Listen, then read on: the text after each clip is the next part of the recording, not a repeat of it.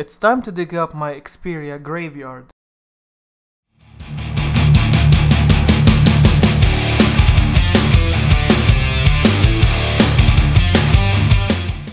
Make sure to take your shoes off. You're now entering the of Tekken Men Xperia Sacred Burial Grounds. I mean, these phones are still pretty much alive, they just have their screens shattered, and I'll be damned if I spend a dime to fix them. And the last heir to the piece of shit throne is the Xperia Z3. This one broke without even me dropping it. It cracked in my pocket, just like that. Enough with that, let's get to the point. This phone has a lot of data that I want, but I'm locked out of it because typically when you connect a phone to a computer when it's locked, it doesn't give access. But all hope is not lost, there is a way.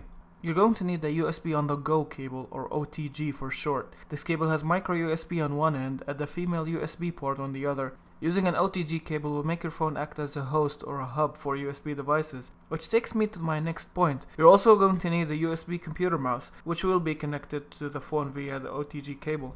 An OTG cable costs around $5 on Amazon. It has many other uses like connecting gamepads or USB storage devices like an external hard drives, among other things. Before we go on, you should ensure that your phone supports OTG. If you have an Android device, you can use an app called USB OTG Checker. There's a link for downloading it in the description.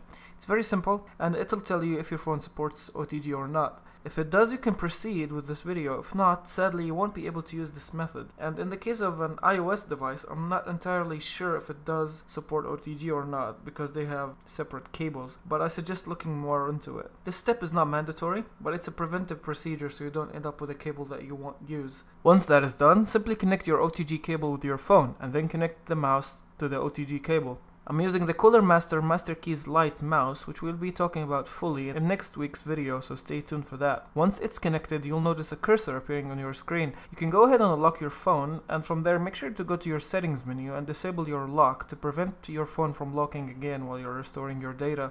You also need to set the default USB mode to media storage, since by default it's charge only. And all you have to do next is connect your phone to your computer, and you should be able to access all your files now.